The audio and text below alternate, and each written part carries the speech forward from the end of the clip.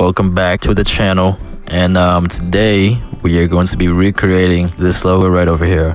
This is actually not made by me. It's by a designer named Classic Rampage. So you can look him up on Twitter. He makes pretty cool logos. So let's get started. The first thing I'm going to do is I'm going to make the background darker, just like that. And I'm going to grab the ellipse tool. I'll shift and alt as I drag this out. I'm going to be creating the planet first. Now, instead of the purple theme he has going on here, I'm going to make mine blue. So let's go ahead. Let's give this a blue color. Something like that should be fine. Now we're going to take our pencil, make a new layer, and we can, this little planet shape, close it off, hit shape.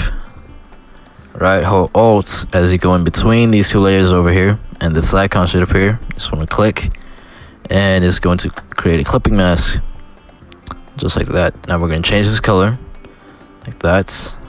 Right click, go into blending options, and we're going to head into inner shadow.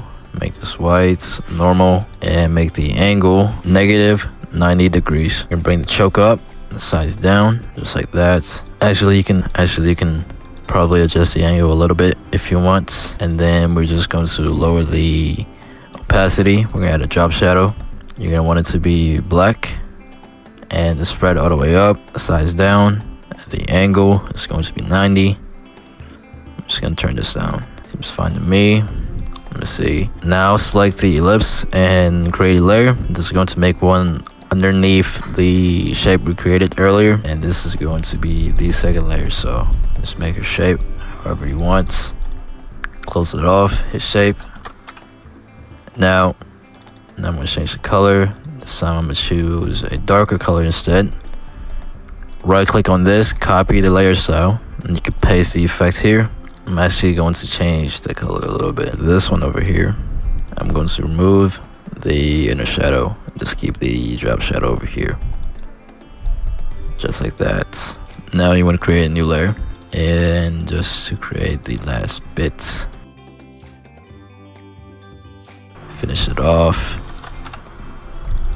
I'm going to select the original color and just make it a little bit brighter, and just paste the effects. Now that we have this, create a new layer again. This is going to be the shadow, so you just want to click and drag and get a shape like this. Put this on top of everything else, and just go, let's just turn this down. Duplicate this, Control T, right click and flip it around. This is going to be the highlights, and turn this one up. Now as you can see in this logo, there are these little circles, right? So that's what we are going to do. Take the ellipse tool, just make these circles. I'm gonna change the colors to whites, and just put them, change this to overlay, and you can take this and just put it around the logo. Actually, I don't like this color over here, so I'm gonna change this.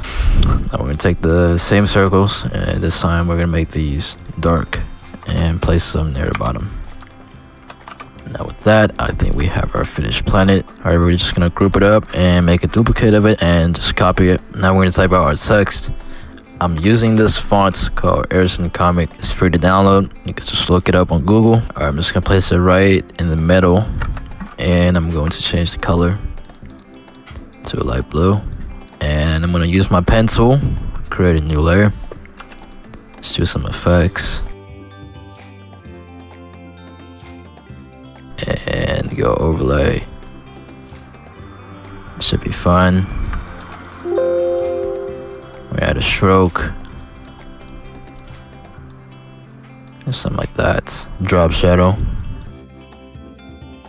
and I'm just gonna use the same color. I think this looks better. Now what else do we have? The little ring left, so I'm actually just going to pencil this.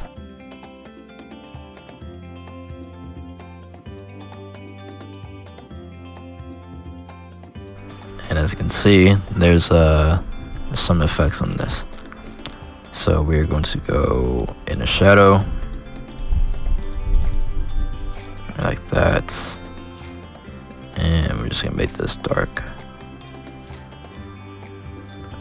add one more, and this is going to be the highlights. So let's just go.